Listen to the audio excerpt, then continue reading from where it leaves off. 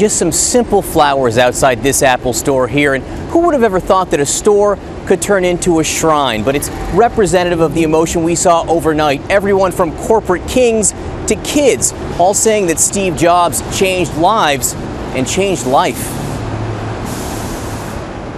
The announcement came with that graceful, simple message on the Apple website, and in an instant, from across the world, an outpouring of simple grief and gratitude. Spontaneous candlelight vigils outside Apple stores. In words of reverent praise from industry giants, Microsoft's Bill Gates, the world rarely sees someone who has had the profound impact Steve has had.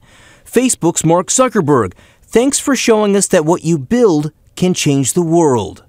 And Disney's Bob Iger. He believed in his own heart and his own intuition and followed it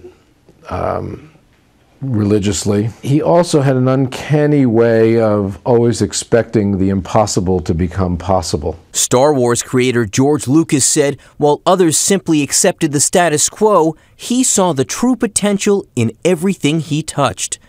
The circuits on Twitter overnight were overloaded and YouTube overflowing with tributes. Just thinking about it, but I even used one of his quotes for my senior quote last year.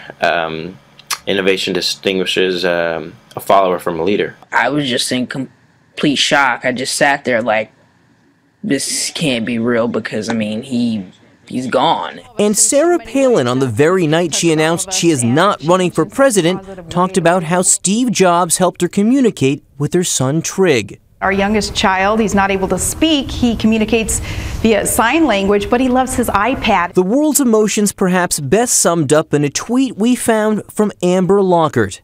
The apple in everyone's eye. Rest in peace, Steve Jobs.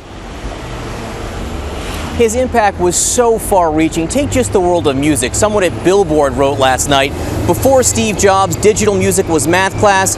After, it was recess. And my favorite tweet last night was 4 simple letters simply saying, I sad.